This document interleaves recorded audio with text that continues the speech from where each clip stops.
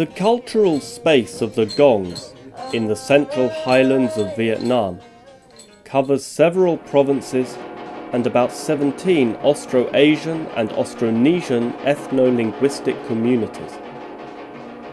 Closely linked to daily life and the cycle of the seasons, their belief systems form a mystical world where the gongs produce a privileged language between men, divinities, and the supernatural world.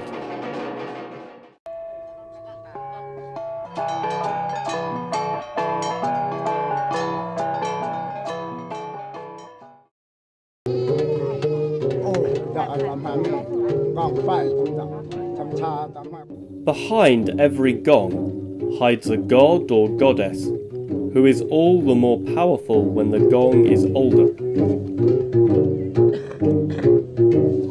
Every family possesses at least one gong, which indicates the family's wealth, authority, and prestige, as well as ensuring its protection.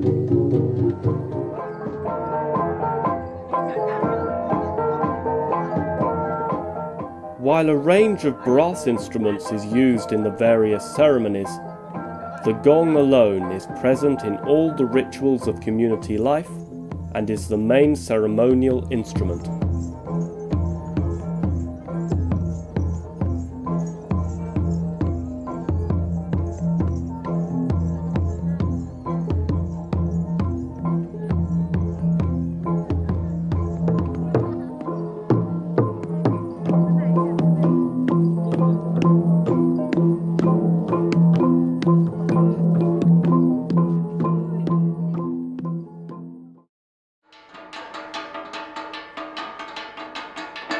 The manner in which the gongs of Vietnam are played varies according to the village.